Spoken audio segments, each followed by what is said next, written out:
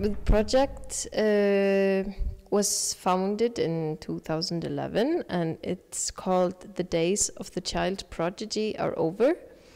And basically it is initiated by drawings and texts meeting performance. So it's like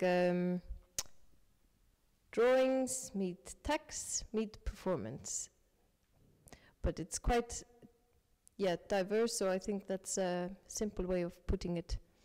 Well, in the beginning we were going to have drawings and text in a very kind of massive like dialogue, you know, so it was drawing, text, going back and forth, but it turned out that the writer and the visual artists work in different tempo, so it turned out being more of more of like drawings. Yes.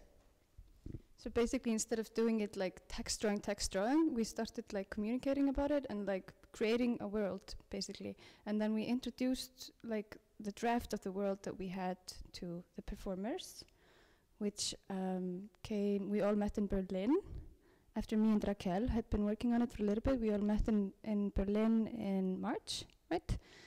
And started working on a performance. So it's like we have a topic, which is the days of the child prodigy are over, and then we're tackling it from like all angles, basically, like through poetry and drawings, which will be published in a book, and also from like the three-dimensional performance part. Yeah, so we were kind of invited into this world that had been created already with the drawings and text, and in this meeting in Berlin in March, where we spent a week together, we took that stand to work with characters, and so we started molding characters out of these sources that we had given, and then we basically took it from there. Do you want to continue? Well, I'd just like to say, are you also photographing me? Are you taking this video? I'm just videoing. But she's a visual artist. No, but it's just recorded, yeah? It's just voice? Like if I do this, it doesn't come in into the image. Yes, it does. You do. It does. So basically we were working with 5 characters that were established through the text into a very special text, which is in between a script and a play and poetry, and through that we try to translate it into performative figures and to a certain space that would be interesting for these characters to exist in. And so we slowly developed the characteristics of these characters and then the relationship between them, and then came the set, and I think in the end came the set and the more practical engagement in space.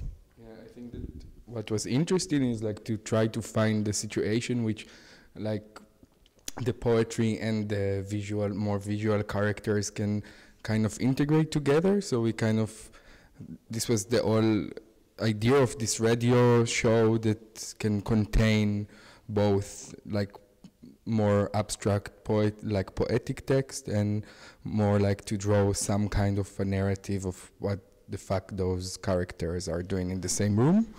And I think this is kind of what we've done. I'm Yair. I'm from Israel. I was living in Berlin for many years, and I'm a theater maker and a lighting designer and curator. Hi, I'm Anat Eisenberg. I'm 29 years old. I'm professional amateur. I live in Berlin, and I'm a performance director. I have a background in choreography. I have a really sexy boyfriend. True that. I am Saga Sigurðardóttir. I'm from Iceland, and I'm a dancer. I'm Bergþóra Snæpisdóttir, and I'm from Iceland too.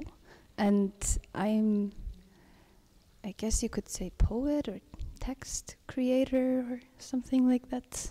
Yeah, but yeah. Content supplier. I'm content supplier. Hi, my name is Eva. I'm from Iceland. I'm a set and costume designer and builder maker. Golden girl. Golden. And the most popular girl in this group. My name is Rakel. I'm a visual artist and a performance artist, and from Iceland, half Irish. One quarter Swedish. Einar Eberg, the musician Eberg, we have to thank him a lot because he created this sound space magnificence that the characters, they got their own voice. So he created this, he basically gave them a very unique voice, and then he did the sound to this performance. Thank you.